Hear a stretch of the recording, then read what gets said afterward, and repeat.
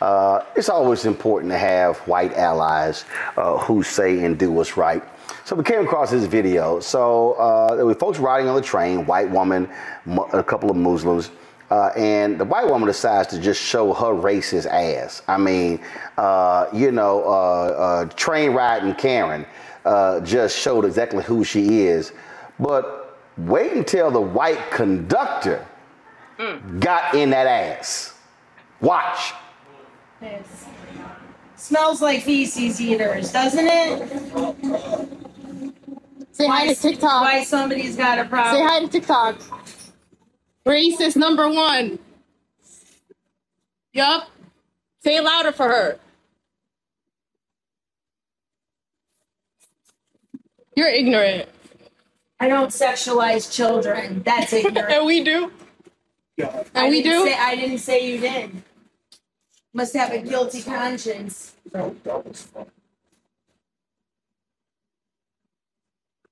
Enjoy the ride.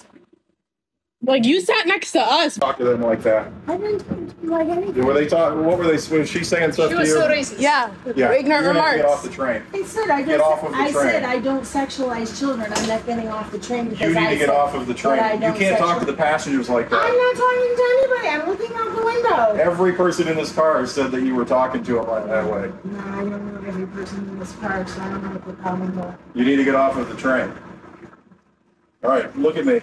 You will never ride my train again. I will look at you and tell you can't ride. Do you understand that? I can't physically remove you, but I can stop you from getting on. You do not talk to the passengers that way. I'm not talking to them. Yes, you are. So get off in Hartford and do not get back on my train ever again. You see me, walk away. Okay? Thank you. God bless.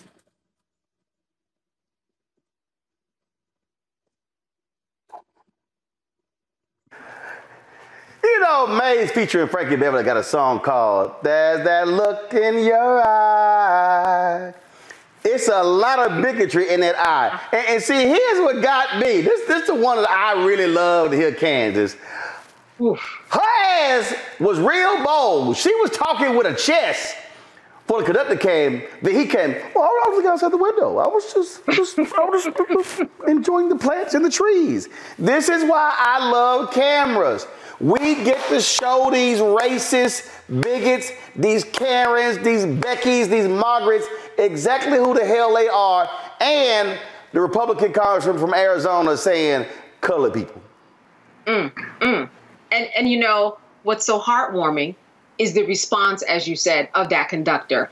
He was fair, he was forthright, but he made himself plain that this is not going to happen again. You can act like there's some type of parallel universe where you didn't say this, but we've got witness. It's like he was performing a little mini trial. He had witnesses. You know, he came, he gave his opening and closing argument, gave his decision, and she got her punishment. She's not going to be allowed on the train anymore. As he said, if you see me, you better turn around. And I think that that was the wonderful part about it, is that you hope somebody will respond that way. Normally we see these videos that go viral and they kind of end up at the same point where somebody's fighting, but you don't often see somebody jump in with authority to come and quash it the way that he did. Joe?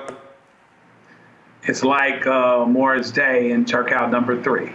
You ain't got to go home, but you got to get the hell out of here. I really appreciated how he came. He was very balanced, and he said, "I listen to these folks, and everybody on this train says that you're being a certain way." And it is interesting how she crammed up. She wasn't as strong when he came after her like that, and did the eye thing and everything. I mean, it was fantastic. I appreciated him being an ally that way because it's about making people feel safe. Now, what is this person going to do anyway? She's not, why is her entitlement what it actually is? This just lets you know how folks think.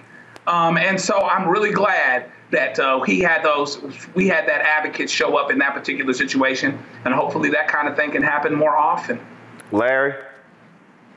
She messed around and found out, and we need more of that. We need more allies to come, our defense, whether, a situation on trains and classrooms and boardrooms. We need more allyship like this. And, credit to him for doing the right thing. That's exactly what we should have done.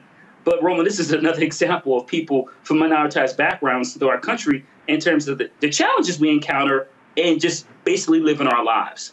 So the other thing is, when things like this happen, everyone go live. Say it with your chest, as Dr. Carl likes to say a lot. So go live, and we need to keep tweeting this out, and people are watching your show now, and we need to make sure we find out all information and let our employer know how she's behaving. Yeah, just I'm looking outside the window. I mean, I wasn't talking to anybody. I'm looking outside the window. Like, why are you talking to me?